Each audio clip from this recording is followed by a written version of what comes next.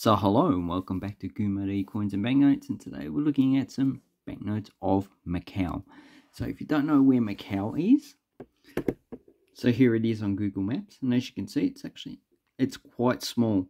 So to get, okay, so you've got 2 kilometers, so Macau is pretty much 2 to 3 kilometers wide, and it's about 10 to 12 kilometers long, and we can see its relation with Hong Kong. So Hong Kong is over there. So this is Lantau Island. This is the mainland. We have Shenzhen. So this is China up here. So as you can see, the place is quite small. And the population is roughly about 500,000.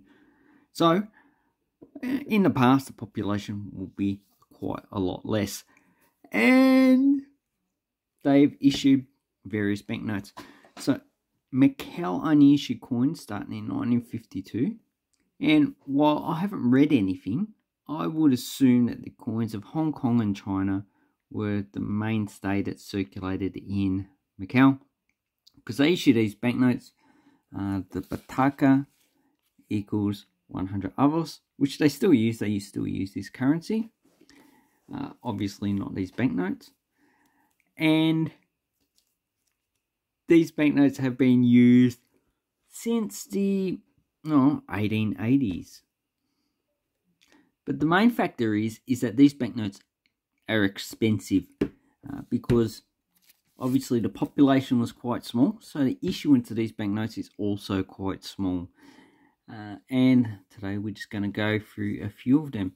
So the smallest denomination I have is the 1 avos, but obviously the 10 avos, that's that one there.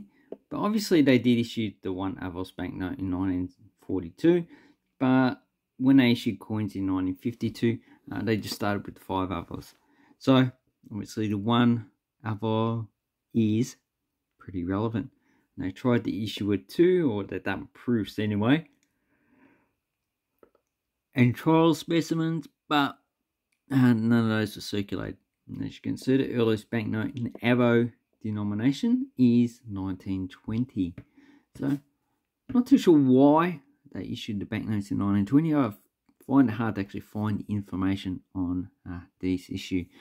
So we start with the earlier denomination.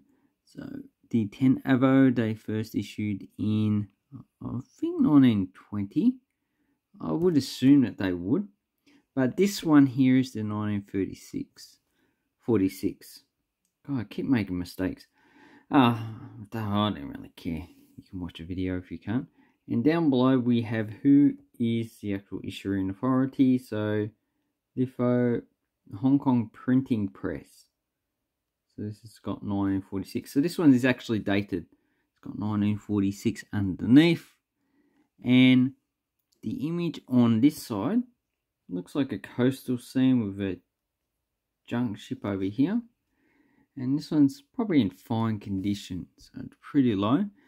But the print run of this is, so I actually submitted all these prints numbers because they are available on the internet, but numerous didn't have them. So there's about 2 million of these. Obviously someone's put in a value of $38 for a very fine.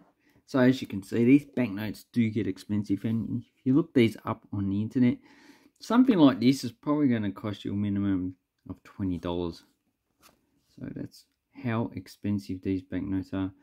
And on the back we just have the coat of arms with the denomination and the country in Portuguese and Chinese.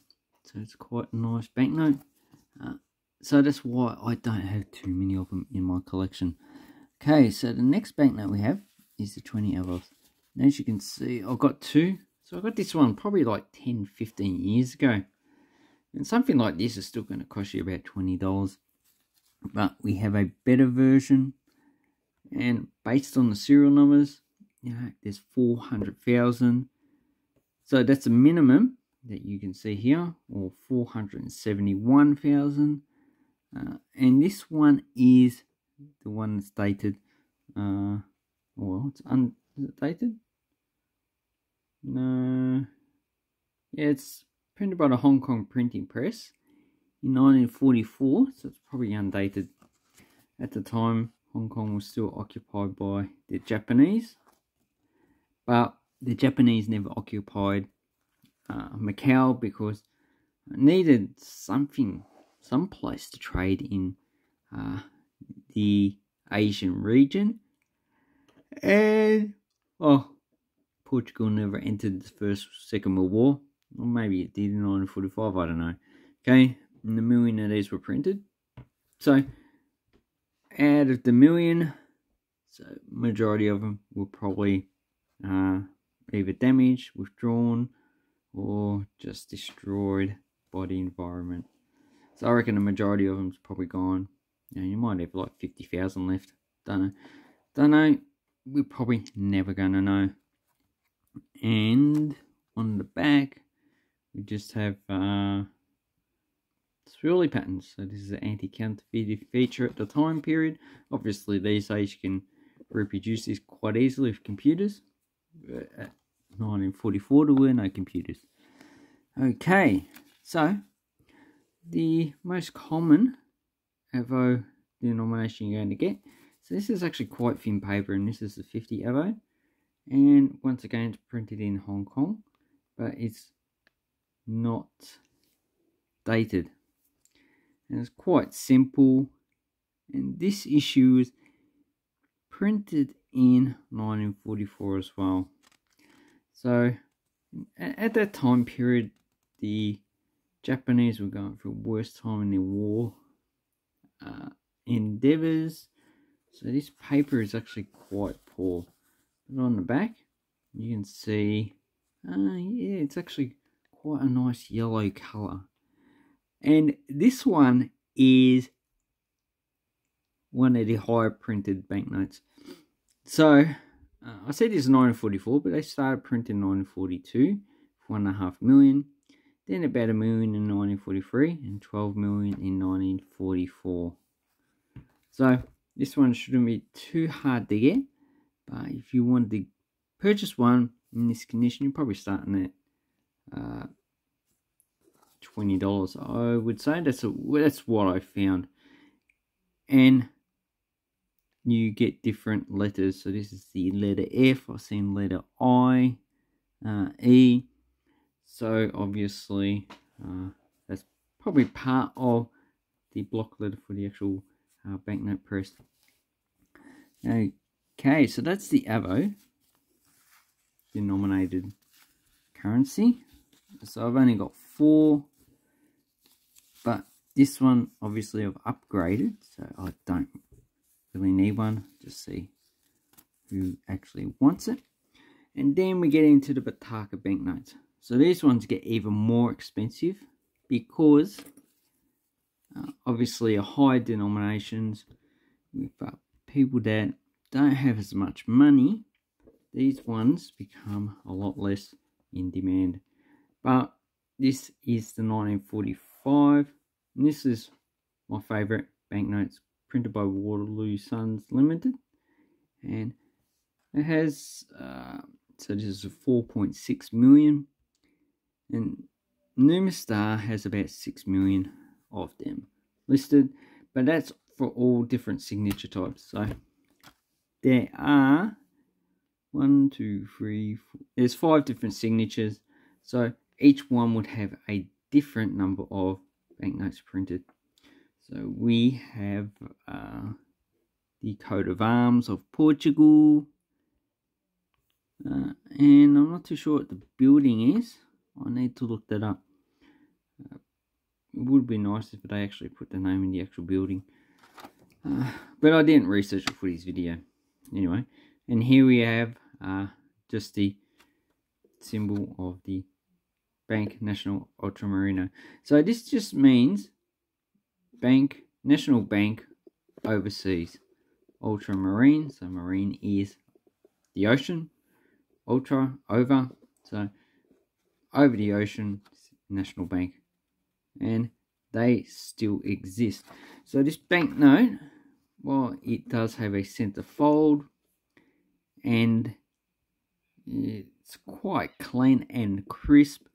you'll be paying about $50 for one of these. So if you can get it for under $50, I recommend that you purchase it. Okay, so the only other denominations I have are later issues. So what we have here, I have two 5 patakas from 1981. I have a 1968 5 patakas, and as you can see, they've changed the color of them. So Hong Kong issued the brown banknote series, but this banknote's actually a bit smaller than the Hong Kong $5 banknote, which was a lot wider and also a lot shorter this way. So once again, there's 6 different signatures, and the total print run for that is 1,250,000. So it's pretty hard to get this series, especially in this condition, and you'll probably be paying $30 or $40 for this type of banknote. So what we have on here, we have portrait in the oval frame, that's what it gets, and it's Bisco Carneiro. So he probably would have been someone associated with Macau, who I didn't research. And here we have Portuguese Navy. So this represents the overseas provinces. And if you look at the coat of arms of all the overseas provinces, they usually have waves or something to indicate the ocean. So it's overseas. And that's quite a nice banknote. There's a security thread, but I don't see any watermark on it. Okay, so then we have the 1981 issue. So these ones circulated until they issued the 5 pataka coin in copper nickel in 1982. So we do have a 5 patakas in 1971 silver, but that would have been withdrawn in the 70s because silver value was pretty much stripped from every currency in the world. So 1982 we had the actual 5 pataka coin, and currently that's the coin they issue a 5 pataka for the actual denomination. Okay, so 1981. So this is 125 millimeters long, 65 top to bottom, and the print run for this one is about 3.5 million. So once again, there's different signatures, and here I have 2 of them. So I've got 1, 2, 3, 4, 5, 6, 7. There's 7 different signatures, and here I have 2 of them. Some of them are probably going to be harder to get than others, and they actually put the Chinese temple at Bara.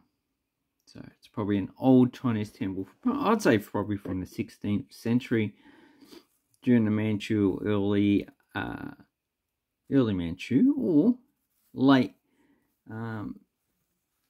dynasty that preceded that, which has slipped my memory because you can't remember too many stuff at one time. And here we have the Grand Prix, Pria Grande. Okay, not the Grand Prix. That's a port scene, and it looks like it's got the date down there, but I'm not too sure. Probably the 1900s or something like that. Anyway, sorry for my lack of knowledge on that topic. So the highest, or the second highest denomination, I do have a 50 pataka of, the current series, but we'll put that in another video. Here we have a 1981 10 patakas, and here we have a lighthouse, and here we have the flag of, looks like Portugal, and on the back we have the same scene as we see on the 5 pataka. So you can see just different colour. It's a pity they didn't actually issue different sceneries for the actual different denominations. So the number printed for all signatures, this one is 11 million. So this one's a little bit easy to get, but in this condition you're probably still paying at least $10 to $20. Same with these ones, you'll be paying probably about $20 for these 5 pataka banknotes. So I hope this helps you with your banknote collecting. Let me know what you think it is. Which one's your favourite? My favourite is, yeah, I said it before, my favourite's this one. This is just a really cool design. And blue, red and yellow. Primary colours. Really good on banknotes. Anyway, thank you and goodbye.